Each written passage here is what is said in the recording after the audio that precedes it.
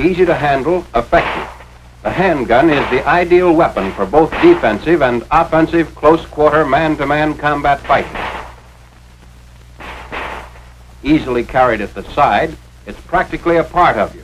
In spite of the weapon's light weight and compactness, a bullet smashing through only one of these white pine boards would be enough to seriously wound a man. Before handguns can be fired properly, men must first complete basic training with the pistol and revolver on a standard range. Here, trigger squeeze, sighting and aiming, and other fixed and correct firing habits are learned. This basic training, however, doesn't prepare a man to get the most out of his weapon in combat. For here on the range, he's firing under ideal conditions at stationary targets. Being a good shot on a range doesn't mean that a man will be the same good shot when the target is moving or firing back at him. To get the maximum out of his gun, a man must learn to fire quickly and instinctively. Just as a rifleman graduates from the practice range to combat firing, the man armed with the handgun must have the same kind of advanced training with his weapon. A course in combat or practical firing has been designed to give that needed advanced training. As in this demonstration, men learn to shoot quickly and accurately from any one of the three basic firing positions.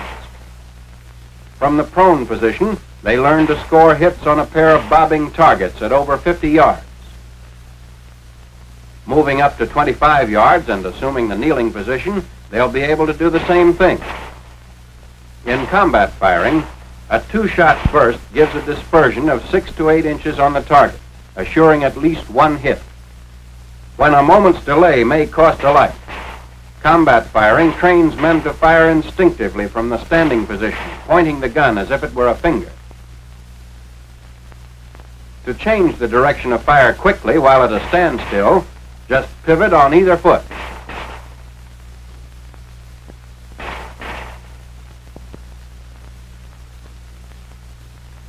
When moving forward, it may become necessary to change direction and fire from a walk if the target suddenly appears on the flank.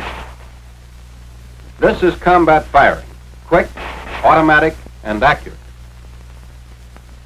Now let's follow a small group of men who've just finished basic training with the pistol as they're taken through a course in combat firing. Safety precautions apply here too. The first thing you always do is inspect and clear your piece. When that's been done, you're ready to proceed. One of the most important things in combat firing is the correct grip on the gun stock, so we'll take that up first. Fit the pistol in the crotch of the hand and take a firm, tight grip on the weapon. The barrel should be in direct alignment with the forearm, so if you pointed your finger instead of the gun, it would be right on the target.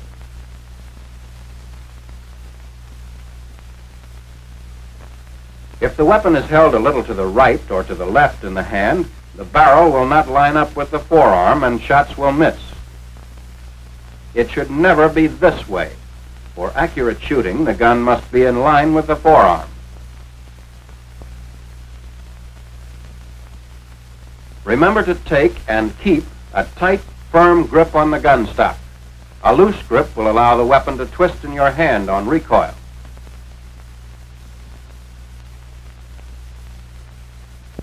Keep practicing this rigid grip until it's done automatically. That's the way you'll have to do it when it really counts. Your use of handguns probably won't be limited to the pistol. Let's have a look at one of the revolvers used by the Army. The revolver is a natural pointing gun. When placed in the hand, it is directly on the target.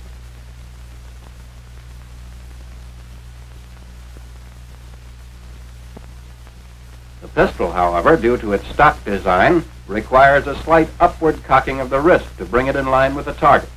After a little practice, this adjustment will become instinctive. Greater accuracy with either the pistol or the revolver can be obtained by using a two-handed grip. Simply hold the gun firmly with the right hand. Place the butt in the palm of the left hand and close the fingers around it. The two-handed grip can also be reversed for left-handed shooters. In such cases, the gun is held in the left hand and the right hand serves as the support. The two-handed grip is used in both the prone and kneeling positions. It provides a very comfortable, steady shooting platform and will give the maximum number of hits on the target. Now let's watch these men as they practice. The mistakes they make are natural, and you can profit by their errors. Later, there will be several other opportunities to apply the two-handed grip in the prone and kneeling positions.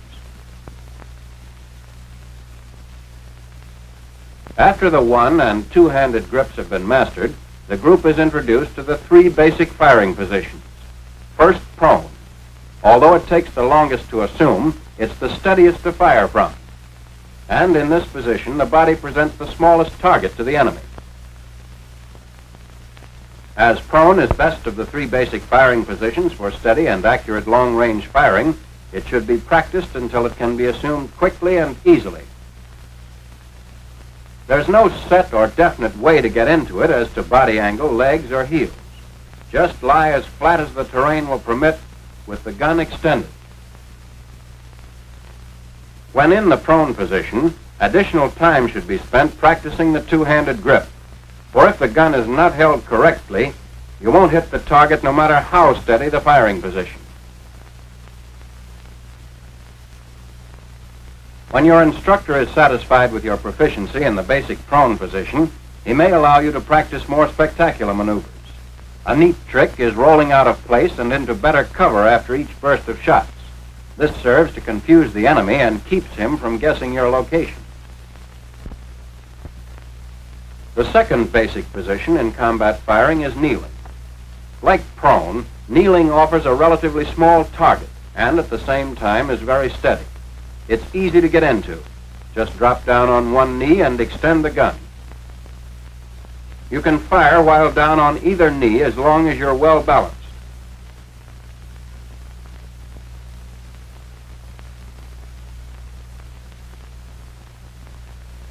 With practice, and remembering to use a tight, firm, two-handed grip, you'll soon be able to throw your shots right where you want them.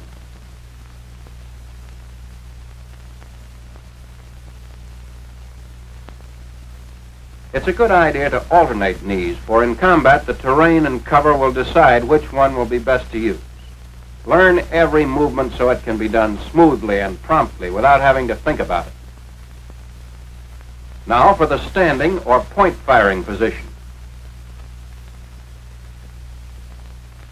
Place the feet in a natural position, ready to move in any direction. Face the target, knees flexed, with the trunk bent slightly forward in a crouch. Hold the arm straight, with the wrist and elbow locked.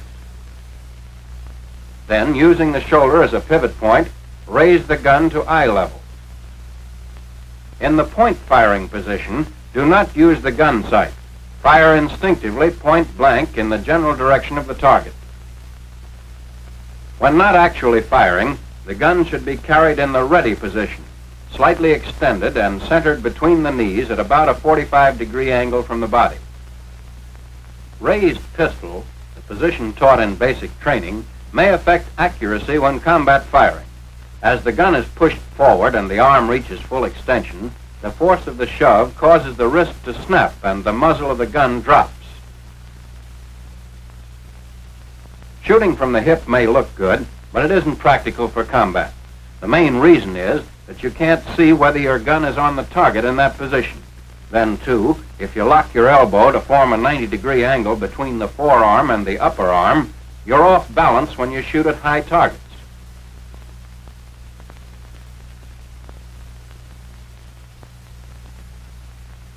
Point firing with locked wrist and elbow and pivoting from the shoulder will give the greatest number of hits. Here's an alternate position which some shooters find more comfortable. The elbow is held flexed or bent instead of being locked straight.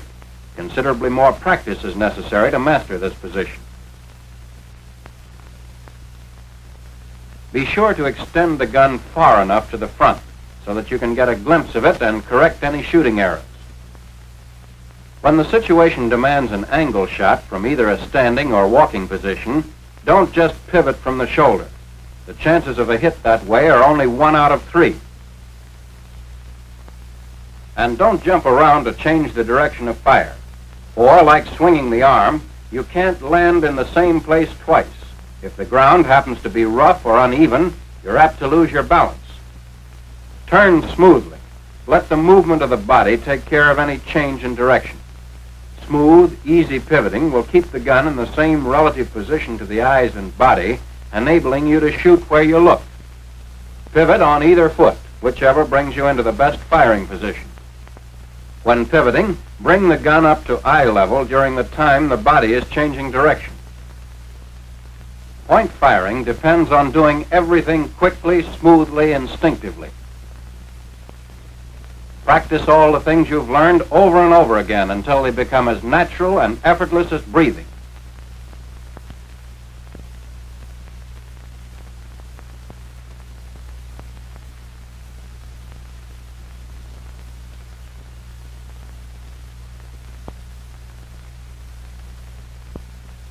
Now let's see how these same men will do with live ammunition.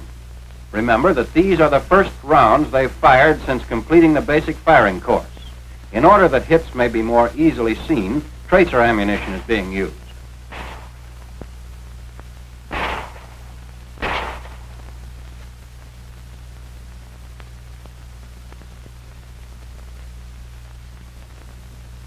Each target appears for only a short time, so shooting must be rapid as well as accurate. A burst of 2 shots assures at least 1 hit.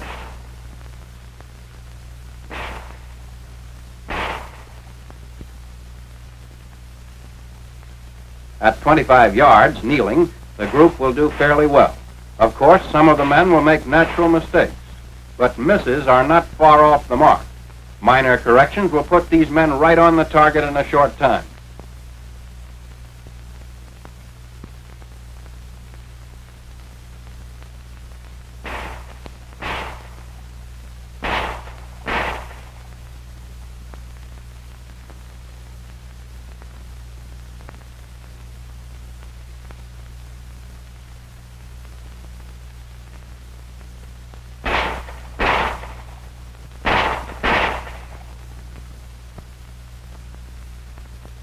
With point firing, it's best to start close to the target and work gradually back as speed and accuracy increase. Watch this next man.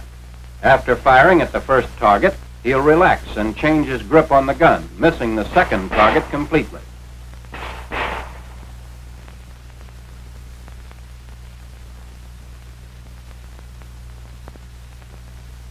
Here's a man who doesn't have his gun lined up with his arm and isn't shooting where he's pointing.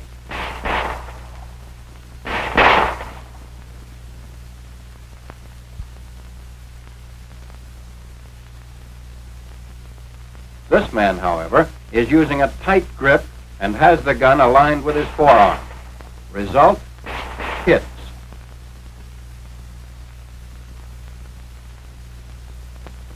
For teaching large groups of men combat or practical firing, a regular pistol range can be easily converted. The main requirements are a firing line at 50 yards and replacing the conventional bullseye targets with 2 bobbing targets placed 8 feet apart for each firing point. When practicing the kneeling position, the pistol stands at the 25-yard line can be used to simulate obstructions over which to fire. The gun should never be rested directly against them or anything else when firing.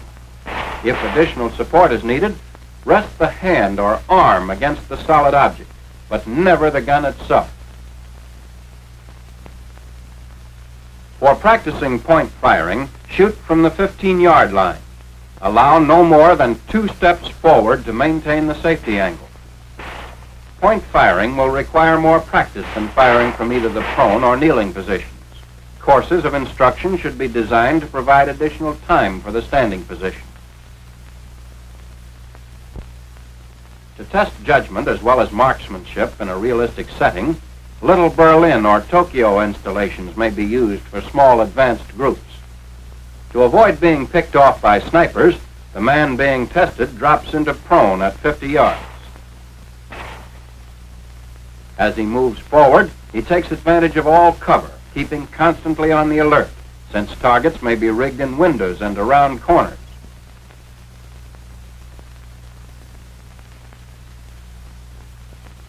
At 25 yards, the situation calls for the kneeling position. Ahead in the open, only point firing will be possible.